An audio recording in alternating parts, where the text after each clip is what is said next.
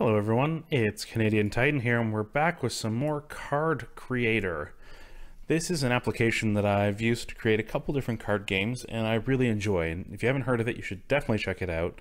They just released a new version, update 2.4. They're one of the few companies that are groups of people, I don't even know if they're a company yet, but they're one of the few groups of people that actually put out their roadmap on Trello for you to look at and give feedback on. I think that's really impressive. But today we're going to talk about 2.4. So let's create a new blueprint. All of this stuff looks pretty much like I would expect it to be. Hey, they finally got the brackets working.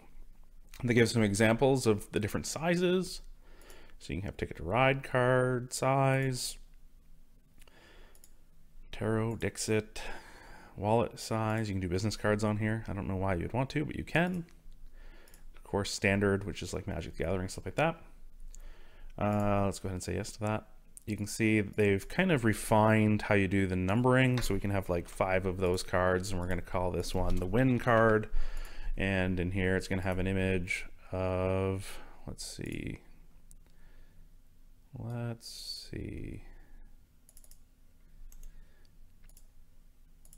just grab one of the images here.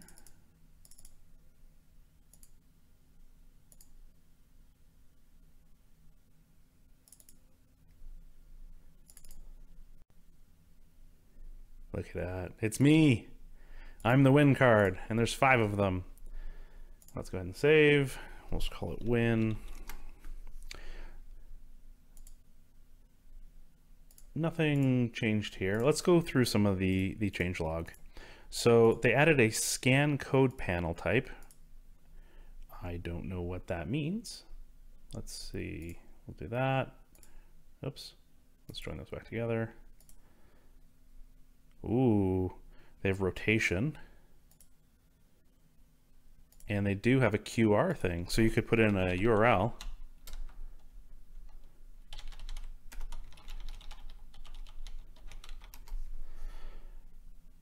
And by default now, well, let's not make my picture too small. There'll be a QR code on the bottom of each card, and you can switch that up based on each card, which is kind of interesting.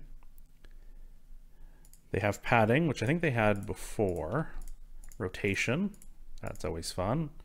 I don't know which way's up. You can turn it on and off from in here. Okay, so that's the scan code panel type. Added panel materials for various panel types. Okay, so that means, let's see if we can get that to work. What does this do? So this is a padding, an inside padding, fit mode. Interesting. Advanced, field label locked. I think locked is another new one. You can actually lock it, which is great.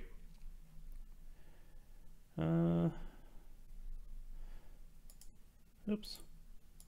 Where can I find the rounded corners? Rounded corners. Where's the rounded corners? We have outline.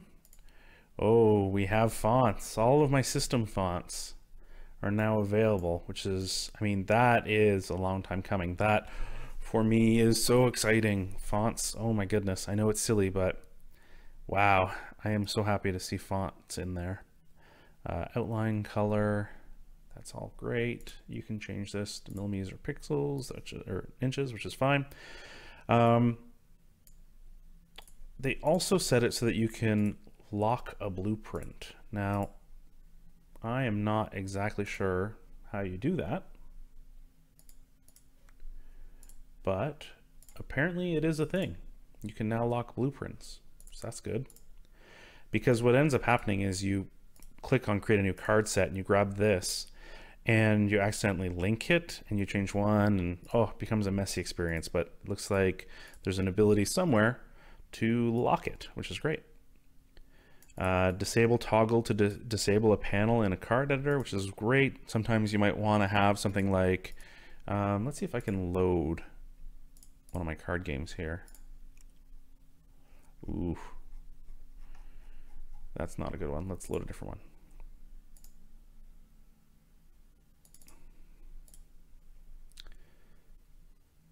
Here we go. Takes a minute because my images are so big. So let's say for some of these cards, this one here, we don't want this icon, let's just say. We don't want to disable on all of them, so we can actually just turn it off on this one. Ta-da!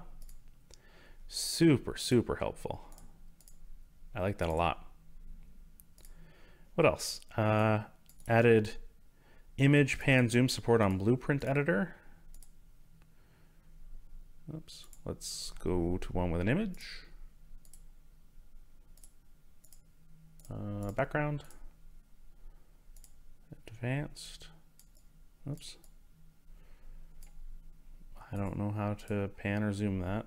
Oh, because it's not really an image, is it? It's an icon. Oh, David. One of these days, you'll figure it out.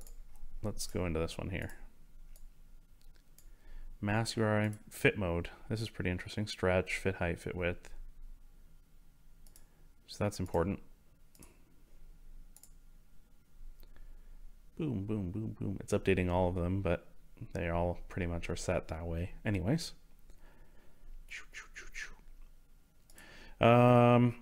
Added support for justified text alignment, improved blueprint selection pop-up phrasing, move panel layout options over selected panel, move backup folders path to keep them organized, which is good.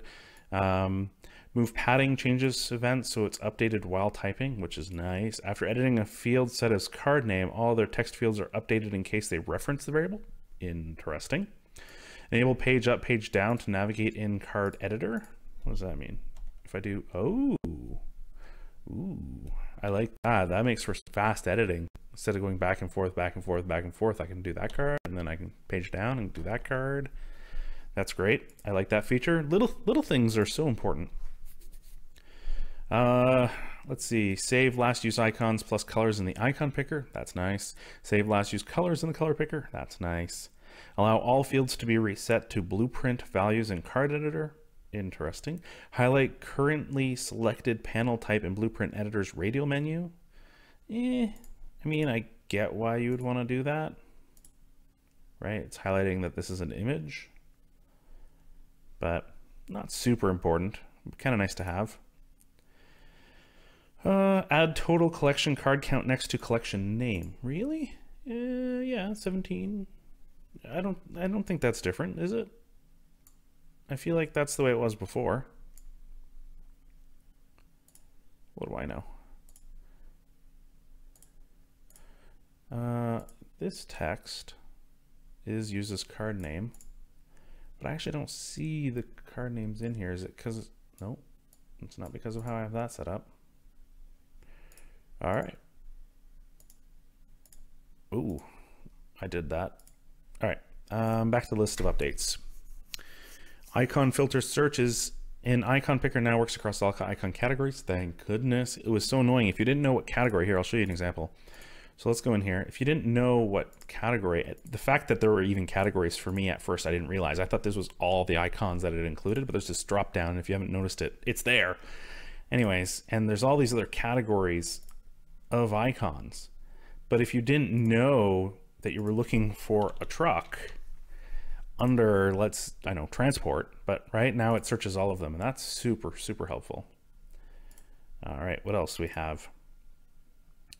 Merge inline icons and variables tab into a single window. I don't know what that means. And then there was a bunch of bug fixes, which is great. They've been really good about the bug fixes that they've applied to this whole thing. Let's look at the export and see if anything's changed there. So I'm going to export all the sets. I'm going to do a little less spacing.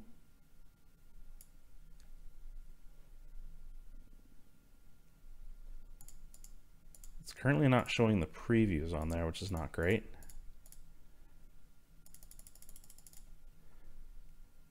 Scale override one. Oh, there they come. They're just a little slow because my images are so big. Hey, look at that. That's great. That looks good. If I click export, I'm going to select a spot for it. It's going to export it. It's generating tabletop files. For those of you that don't know, it actually generates files for, what's it called? Tabletop Simulator. If you don't have Tabletop Simulator, you should get it, number one.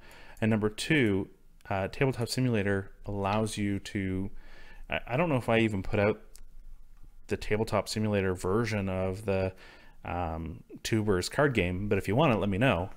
But yeah, it exports cards for that, which is just great. It's very good about lining things up so they can be cut. I got mine done at Staples. They can do double-sided. Their alignment was actually pretty good. Super impressed. I used to have issues with the export, output. I looked at output and export at the same time. Oh my goodness. So yeah, that's the new Card Creator 2.4 by Pixelato. And I really love this application. And if you don't have it, you should really pick it up. Let's go to the store page really quickly. So yeah, it's $22. I haven't seen it on sale yet. They continue to develop it at an amazing pace. I've seen the first version that they put out, and it is nowhere near as amazing as what you can do now. The only limitation in this software is really just your ability to do graphic design. And I've been lucky and able to find some designers to help me out with that. So if you have a chance, I suggest checking out the new Card Creator 2.4. Some great updates, some great features. And don't forget, if you're interested in what's coming next in Card Creator, they post their roadmap on Trello for everyone to view. You can find it on Steam under discussions, and then pinned is roadmap and development status. And you can click on go to roadmap and it'll load up a Trello page with what they're doing next. So it'll talk about, you know, they just finished 2.4. 2.5 is called Consistence. It'll fix some text alignment discrepancies between blueprints and cards. It'll enable correct size exporting of multiple layouts, so different size cards. It'll allow you to save set zoom levels and fold unfold state for project data. It'll allow to preview text on font importer window. Just super interesting. And then they have already spec'd out what they're going to do for 3.0, 3.1, 3.2, 3.3, 3.4, 4.0, 4.1, and then they have a whole list of ideas. But they're always looking for feedback, so go ahead and check it out.